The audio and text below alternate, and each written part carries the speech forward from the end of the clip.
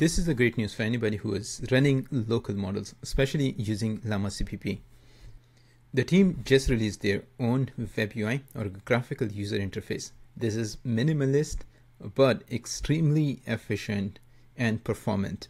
If you have worked with local models, Llama.cpp is basically the first project that enabled people to run inference for local models. And projects like Llama were built on top of Llama.cpp. Even though it has support for almost any backend under the sun, it didn't have its own webui. So people used to use something like OpenWebUI to interact with Llama.cpp based models through the Llama.cpp server. Now this is a great project, however, it's extremely bloated at this point. There's also a WebUI from Llama, which is pretty neat. However, this is not open source. So it's really great to see that the Llama.cpp team has finally decided to create their own WebUI. As I said, it's extremely performant. In this video, I'm going to show you how to set this up, and we'll also walk through a number of different features. So let's get started. So here's how the new interface looks like.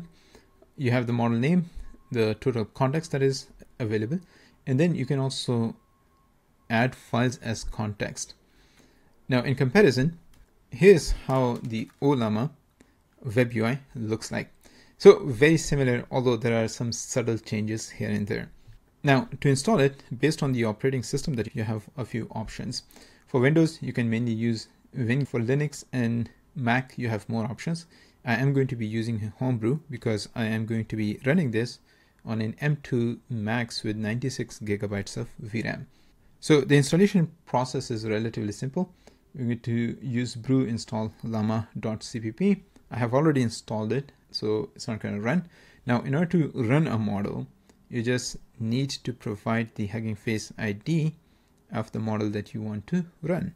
So here is a quick example. First, we will start the Llama.cpp server. Then you need to provide the Hugging Face repo ID. This is GPT-OSS 20 billion in GGUF format. And then you want to point which port along with what URL you're going to be using. So right now we want to host this on a local host. I have already downloaded the model. It's about 12 gigabytes in size. So once the model is up and running, you will be able to access this through this port on localhost. And here you see that the interface looks pretty simple.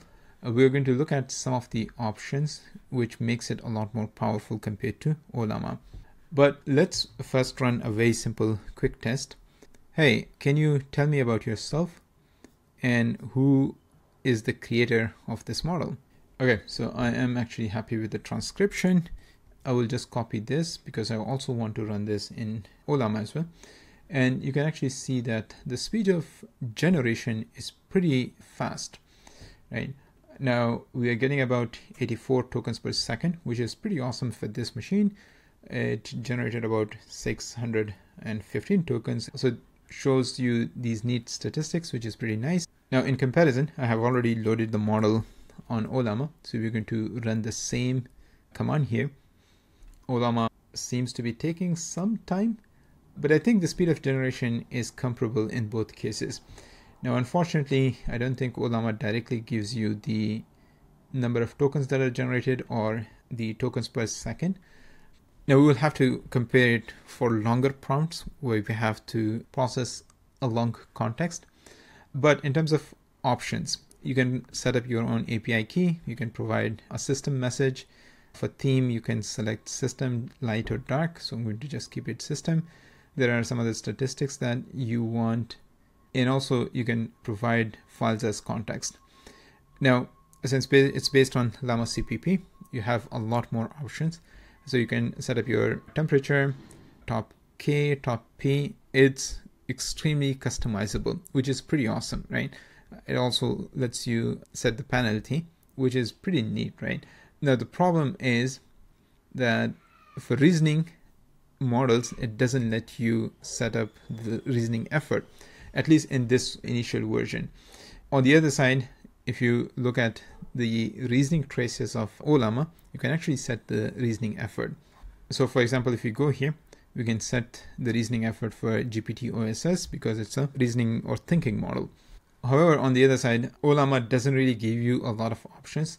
The only thing that you can control is basically the context length. Okay, now let's add some long context and see what's going to happen. So you can attach different types of context. If the model that you're using has multimodal inputs, then you can attach images and audio files. Right now, we can only attach PDF and text files. And basically, it just parses the file, put it in context of the model. So it's not really doing RAG, but rather in context retrieval. Okay, so I just added the O3 mini system card, which is about 20 to 22,000 tokens. So it should be pretty reasonable context that it has to process. Can you tell me what this paper is about? What are the different features that are introduced in this new model? And how does it compare with existing models? Okay, this is going to be my prompt. Now, what I'm going to do is, before I send this in, I also want to bring my GPU utilization for this.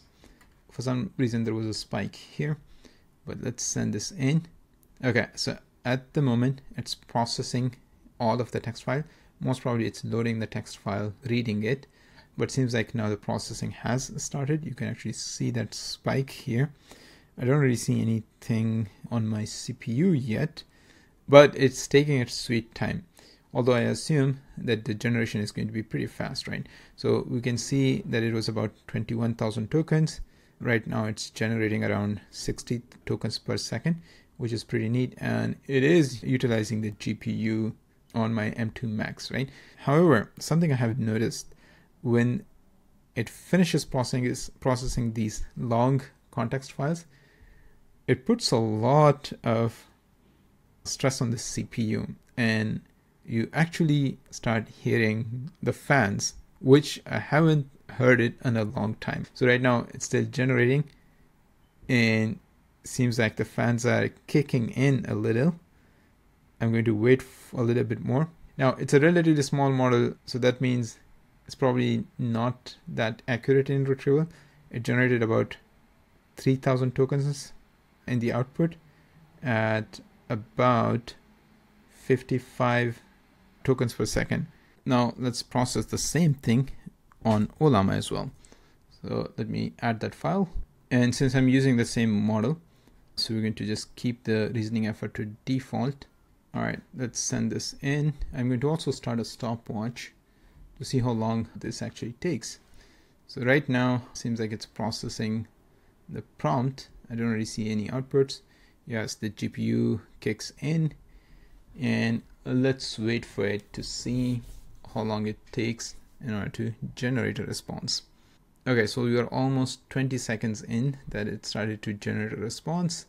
The chain of thought definitely looks a lot longer compared to what Llama.cpp was generating. Okay, so here was just the chain of thought, which means probably Llama.cpp is running this in low reasoning effort. Okay, we are about a minute and 40 seconds in, and Llama is still generating the chain of thought. And you can actually hear the fans kicking in. Okay, so it took about 3 minutes 22 seconds. The generated response is really concise compared to what the reasoning tokens were. But I think the response generated by the Llama.cpp version is definitely much more comprehensive compared to the Llama version. Now, some more features. You can actually run parallel conversations using the same webui. So for example, here are two different chat sessions. They send in the first one, then they go to the second one, send in that. And since it's interacting with the Llama.cpp version, which can work with multiple simultaneous users, it's able to run multiple different parallel chat sessions even for the single user, right? Which is a pretty neat capability. And the same is true for multiple image conversations as well. So you can send in multiple different images in multiple different chat sessions. And the reason is that this is just added as a context to a chat session. So it doesn't really matter what type of input you're using, but you can run multiple different conversations in parallel. It also supports in structured outputs. So for example, if you have a specific schema that you want to use in your output, you can just copy that, go to the developer settings, and then define that custom JSON schema here, and the model, if smart enough, will be able to stick to that custom schema. So for example, here we have set up everything, and now they provided multimodal inputs, and you can see that it generates responses in that custom schema that was defined by the user. So this is extremely powerful, and I highly recommend to use this instead of any other third-party web UIs if you are running your models in Llama.cpp. Anyways, do let me know what your experience with this new Llama.cpp web UI looks like and what you think about this. It's a really great option for running local models. I hope you found this video useful. Thanks for watching, and as always, see you in the next one.